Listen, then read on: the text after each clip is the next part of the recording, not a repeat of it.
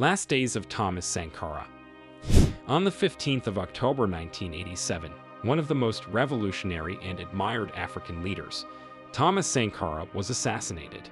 It was a most painful and sad day for the people of Burkina Faso, and even Africa as a whole, because the man was the true definition of a leader. His 4 years as president of Burkina Faso saw tremendous changes in the country.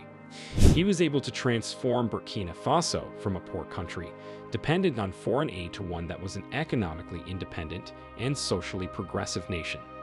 He purged corruption, slashed minister salaries, empowered women, and implemented literacy and immunization programs. He was truly exceptional, and if he had lived long enough, Burkina Faso would not be as it is today. Unfortunately, he was assassinated. It seems as if Sankara had an inkling about his death, because 1 week before he was assassinated, he said, "While revolutionaries as individuals can be murdered, you cannot kill ideas." But did he know he would be betrayed by his best friend? We will never know. However, in this video, we take a look at Thomas Sankara's last day on Earth and his last words as recounted by Alana Trier, legal advisor to Sankara and the lone survivor of the attack that killed Sankara and his as well as his wife, Miriam Sankara. October 15, 1987, Miriam Sankara woke up beside her husband, Thomas Sankara, who had finally joined her in bed the previous night. Silently on tiptoes, she left the room and prepared to go to work, as she had to be there at 3. She didn't wake up her husband because it was a usual routine. Sankara would sleep for another hour, as it was the only time he would recover from the previous night's stress. Sankara's schedule for the day included 1. A meeting at 4 p.m. where he leads one of the 3 weekly meetings for his special cabinet.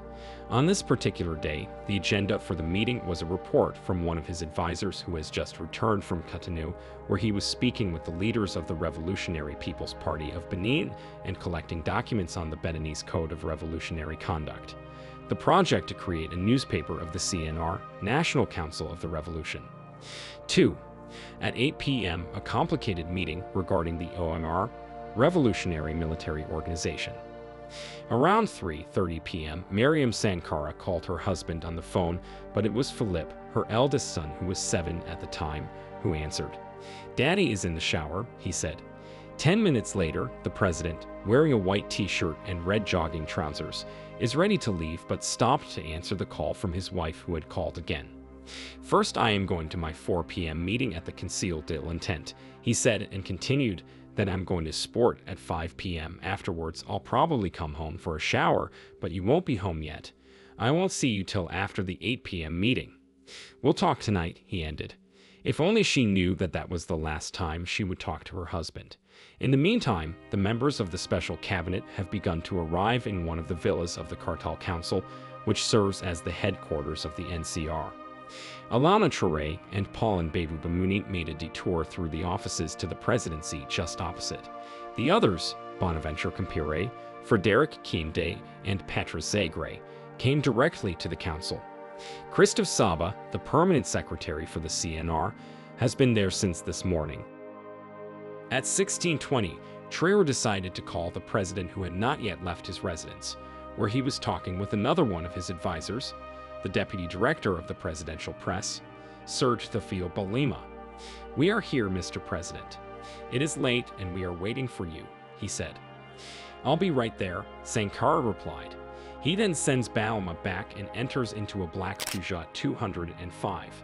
The president sat in the passenger seat, as usual, explaining as he always did, "I like to see the road, and from behind you can't see anything." In the back seat sat 2 bodyguards. The car following them is occupied by 3 other bodyguards plus the driver, also a soldier. They are all dressed in sportswear this fateful Thursday afternoon, twice a week in fact. On Monday and Thursday from 5 p.m., the Burkinabé are supposed to do exercise. The president and his guards are therefore only armed with their automatic pistol. At the council, the members of the special firm are also dressed in sportswear, with the exception of Patrice Zagre, who came in a mauve shirt. At 4:30 p.m., the president arrives. He got out of the 205, followed by 4 of his guards, who settled in the corridor adjoining the meeting rooms. The drivers parked the two cars in a nearby courtyard and took shelter from the sun in the shade of the tall trees, particularly the neem trees, which lined the garden. At 16:35, the chairman takes a seat at the end of the U-shaped meeting table. Warrant Officer Christophe Saba, Paul Nbamuni, and Frédéric Kimde are seated on his right. On his left are Patrice Zagre, Bonaventure Compere, and Alauna Touré. Thomas Sankara, always late, but also always in a hurry, opened the working session saying, "Let's make it quick, let's start." Alauna Touré, who the day before had left on a fact-finding mission in Cotonou, begins his report. "I left Ouagadougou the day before yesterday at 6 p.m. He stops, his voice suddenly muffled by the sound of a most likely a pierced exhaust pipe from an approaching car. Shocked and annoyed, Sankara asks, "What is that noise?" He is soon joined by Saba, who frowns and asks, "What is that noise?" The noise gets louder. "A car, a Peugeot 504, or a covered Toyota," says the only direct witness who survived. The car stopped in front of the small gate of the villa. Immediately, the noise of the engine was covered by the roar of Kalashnikov shots. The 7 men gathered in the room flat on the floor, hiding behind the armchairs. Among them, the only one to be armed, since his guards remained in the corridor, or in the garden, was Sankara, who grabs his gun, which he had placed on the table within reach. From outside, someone shouts, "Get out! Come out!" Sankara gets up, sighs loudly, and orders his counselors, "Stay, stay. It's me they want." This was to be his last words before he left the earth brutally. According to Alauna Touré, Sankara left the meeting room with his hands in the air, and just a few steps out of the room, he was gunned down.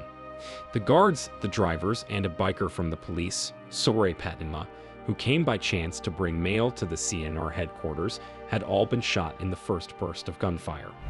A former member of President of Faso's Guard, a man nicknamed Otis, who had since then been reinstated in the ranks of the paracommandos of Poe, bursts into the meeting room and pushes the president's collaborators towards the exit, shouting out, "Get out! Get out!" All those who obeyed were shot in turn. At the last moment, Patrice Zagre tries to take refuge in the meeting room, but a shot in the back finishes him off. Alauna Touré, through sheer fear or survivorship, both perhaps, found himself lying on the gravel alive, bathed in the blood of his comrades, whose moans and sighs of agony he hears as if he was in a nightmare. Among those lying on the gravel included 4 civilian members of the Special Cabinet, Paul Nbamuni, Patrice Zagre, Frédéric Kimde, and Bonaventure Compere, 8 soldiers, including Warrant Officer Christophe Saba, a poor police officer who was passing by, the drivers of the presidential convoy, and 4 bodyguards. Alauna stepped over the PF's body without even realizing it. Looking over his shoulder, he sees Thomas Sankara on the floor with the 2 shots to the head that immediately killed him. Suddenly he heard someone shouting, referring to him, "There is one who isn't dead. The one in blue. Let him get up." He stood up in response and was told to move forward and lie back on the ground between 2 other bodies, those of the 2 drivers. Alauna feels agitated, covered in blood without a scratch on him. Around him, the commandos are still firing, but this time in the air, as if they wanted the outside world to believe that there was a fight going on within the walls of the concealed intent, and with acrimony, as if they wanted to believe that they were really fighting and defending themselves. This went on for a long time, perhaps 30 minutes, until they had used up all their ammunition. Still, on the ground, Alauna looks from the corner of his eyes and sees the driver guard of Captain Blaise Compaoré's body, Hamadou Maga, walking towards him wearing a blue mechanic's overalls. He looks at Alauna and says to the others, "Leave it, I'll finish him off." Another officer with a scared face, whom Alauna would later say he didn't know, objected and shouted, "Bring me the survivor." Alauna Touré was brought to him and ordered to lie down. He tries to crawl and get close to the wall, but hears the scared officer shout behind him, "Stay still, otherwise you'll join the others." When asked how long he lay on the ground, Alauna would later say 2 or 3 hours without further explanation. Afterwards, a soldier came to threaten him, saying, "You saw everything. We can't let you leave like that. You're going to join the others." Alauna doesn't understand the situation he is in. He has gone beyond the stage of fear and has taken refuge in the world of the absurd. At the time, his only desire was to urinate. He was allowed to do so, and he went to relieve himself for a long time between the flowers of the gardens of the concealed ill intent, transformed that very afternoon into a killing field.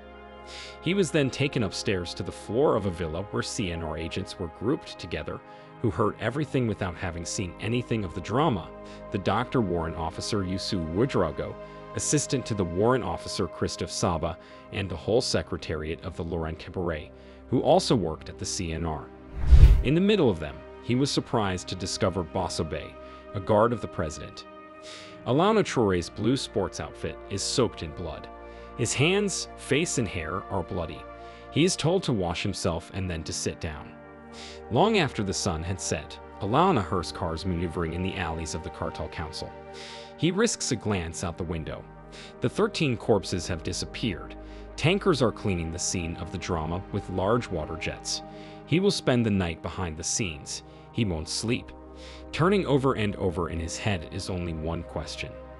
What could the president have done to deserve this?